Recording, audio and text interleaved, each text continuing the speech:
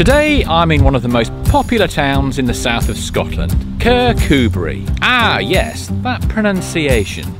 Ignore the spelling, it's Kirkcudbright, with emphasis on the coup.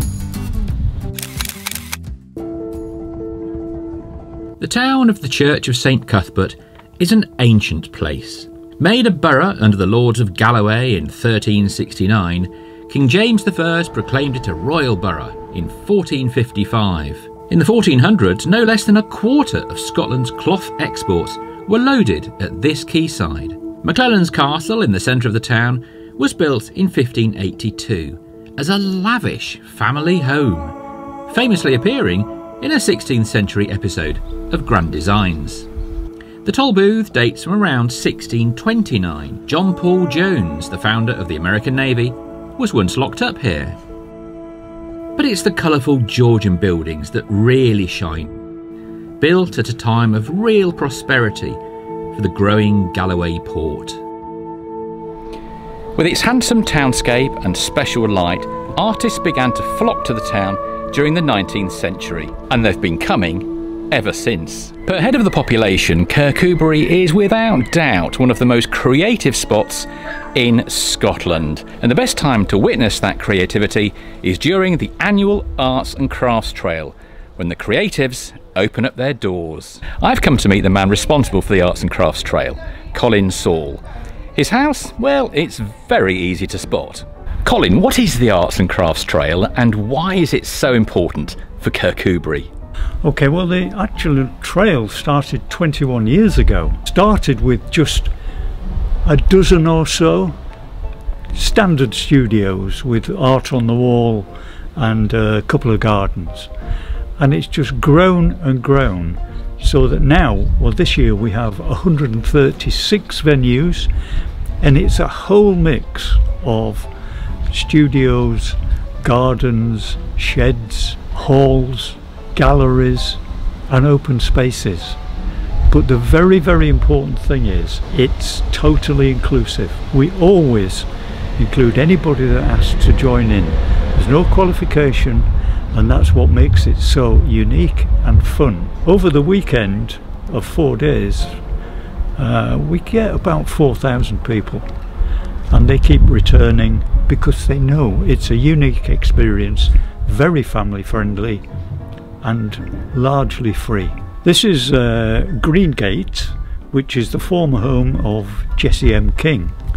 She, of course, was a painter and a jewellery maker from the 1920s or thereabouts, and her husband also was a furniture maker, and he used to operate from here. And you are now the proud custodian of this house? That's correct. I've been here for 22 years, and it's something that we have always shared with anyone. Colin, I've seen that there are some rather quirky installations around the town, and I understand that they are your work. Quirky, that's something that we pride ourselves on. Different and unusual. And some examples, I'm stood next to the Shell Lady here. Across the way we have the flying machine, which doesn't always fly. Now, I've seen Rapunzel in the castle. Is that you? Well, not quite, but I did actually place her in the castle this week because she's been waiting to be rescued from that window for the last 15 years.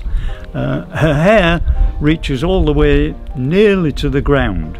She's just waiting and waiting, but I'm not quite sure she'll get rescued even this weekend, which is quite a spectacular sight.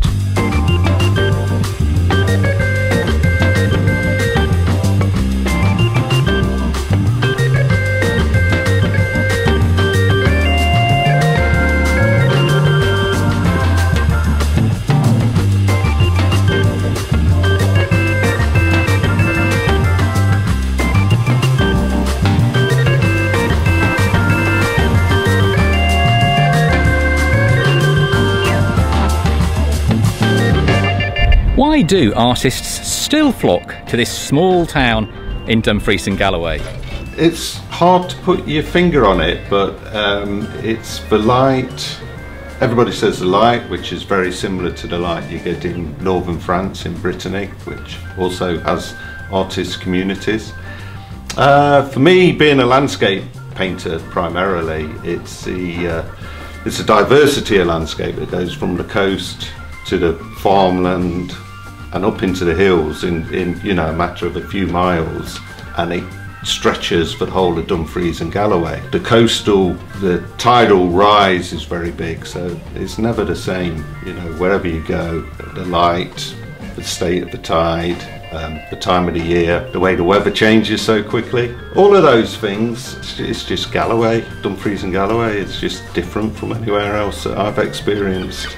At Printmaker's Corner, you'll find the brilliant Joshua Miles. Hi, I'm Joshua Miles. I do reduction lino cuts. I start off with a photograph, draw on my lino, carve it with a chisel, and then I mix my ink on a glass sheet, get my ink evenly on the roller, cover it in ink, and then I print on my printing press. So I normally do this process by cutting the lino 4 times. The whole process takes 2.5 weeks. But to cut one layer would be about 2 days, but I cut it 4 times. So every time I cut away more of the surface, so they call it a reduction block, lino. I love rock pools. The coastline here is absolutely exquisite. The thing that captures me the most about rock pools is the reflection that changes to depth. And to catch that kind of feeling is you catching a little bit of magic.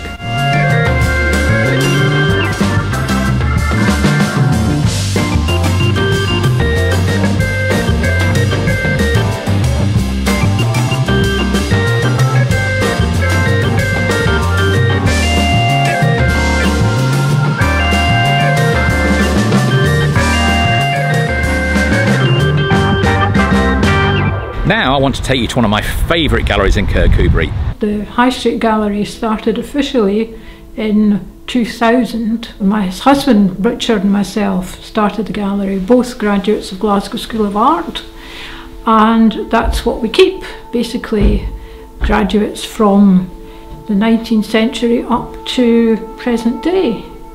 So all these artists trained at Glasgow or Edinburgh.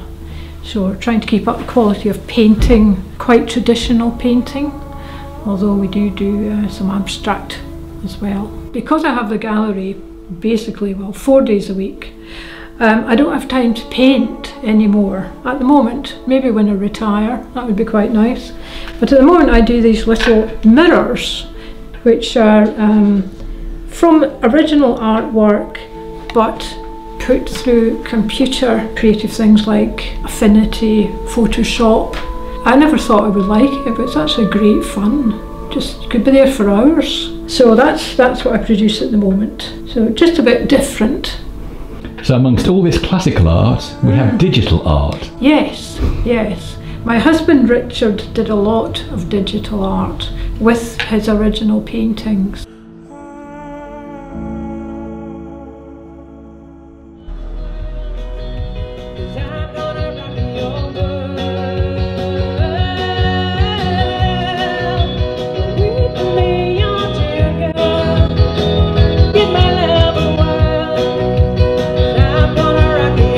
On a visit to Kirkcudbright in 1726, Daniel Defoe was unimpressed. He commented, "A pleasant situation, and yet nothing pleasant to be seen." Well, Daniel, I think you'd have a very different opinion if you visited today. Yeah.